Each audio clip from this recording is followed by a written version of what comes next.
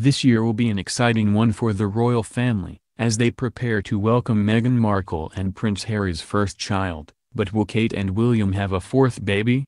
In October last year, the Duke and Duchess of Sussex announced that they are expecting their first child, just 5 months after marrying. Their baby, due in the spring of 2019, will be seventh in line to the throne. Prince Harry and Meghan Markle wed in an extravagant ceremony at St. George's Chapel on May 19, 2018. Last year the Duke and Duchess of Cambridge also had an exciting year, welcoming their third child into the world. Prince Louis Arthur Charles was born April 23, 2018, and is the youngest brother of Prince George, 5, and Princess Charlotte, 3. Prince Louis was born at the Lindo Wing, where all of Kate and William's children have been born. Kate and William showcased their newborn to the world, exiting the hospital by the iconic Lindo Wing steps. The Lindo Wing is a private facility located at St Mary's Hospital close to Paddington Station, London. Notable royal births at the exclusive hospital include Princes William and Harry,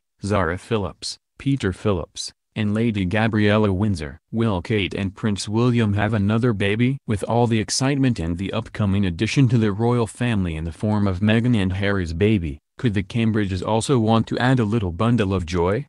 According to Ladbrokes, the odds are just 5/2 that the royal couple will make an announcement in 2019 that they are expecting their fourth child.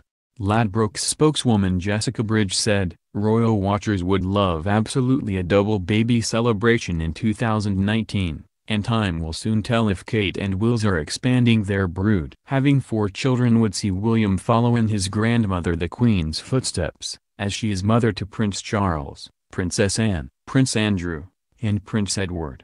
Tomorrow, Wednesday, January 9th, is Kate's 37th birthday, and a pregnancy announcement would mean she would be classed as a geriatric mother. Just like Meghan, women over the age of 35 are classed as geriatric mothers and are monitored more closely than their younger counterparts. This is due to the fact there are increased medical complications which can affect older mothers. These are complications such as the baby being born prematurely or at a low weight, or even preeclampsia. Preeclampsia is a condition where blood pressure is elevated and the pregnant woman can have damage to liver and kidneys. However, with the best doctors at their disposal and the exclusive Lindo Wing, both Meghan and Kate, if she were to fall pregnant, are sure to be well looked after.